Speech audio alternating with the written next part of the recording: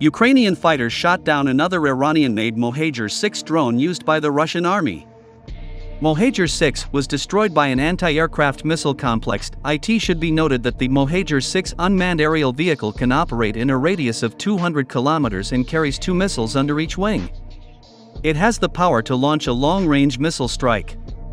These drones are also intended to guide the Shahed drones. The Shahed 191 and the Shahed 129 drones used by the Russian side under the name Garand are mainly used to attack ground objects.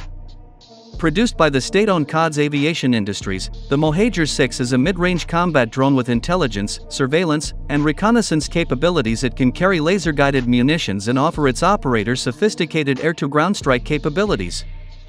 As opposed to the single-attack Shahed 130-XS actively used by the Russian armed forces in Ukraine, the Mohajer-6 is a multi-purpose drone that can return to its base after each strike. This provides a much more sustainable and flexible concept of operations. In addition, with its low production price and high effectiveness, the Mohajer-6 are a significant asset to any force that needs cheap and high-performance UAVs, with Russia serving as a prime example. In the past, the Mohajer-6 supported Iran's state-related entities and proxy groups in various ways.